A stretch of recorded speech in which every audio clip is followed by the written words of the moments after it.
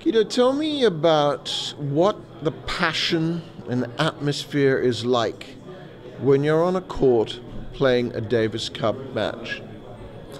Well, it's very different than maybe on tour, because there are a lot of more people supporting you because you're representing a country and not yourself. So this final will not be the exception. A lot of Argentinians are coming. They can get very loud, so we are expecting a really good atmosphere through the weekend. Can you remember what your very first memory was of Davis Cup?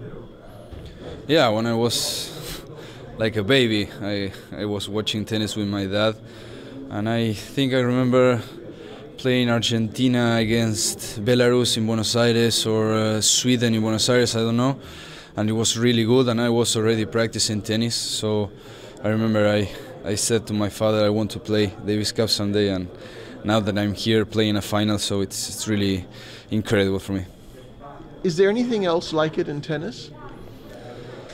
Well, in tennis you have a lot of experience on tour because there are great moments there, but on Davis Cup, like I said, there are a lot of people watching, all of the fans watching the Davis Cup in Argentina, like 2,000 people coming here to Croatia.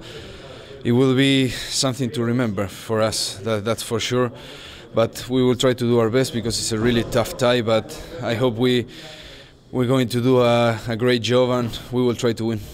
My last question to you is just imagine if you're sitting alone with the Davis Cup, the actual trophy, and you could talk to it and ask it something, what would you say? Well, a lot of things, but one of the things for sure I will tell, why do you take so long to come to Argentina if we win the trophy? So for us it will be incredible, not because we lost 4 finals, because there are great teams playing Argentina in those finals and we lost, but if we win it will be incredible for us and for our country. Thank you very much. You're welcome.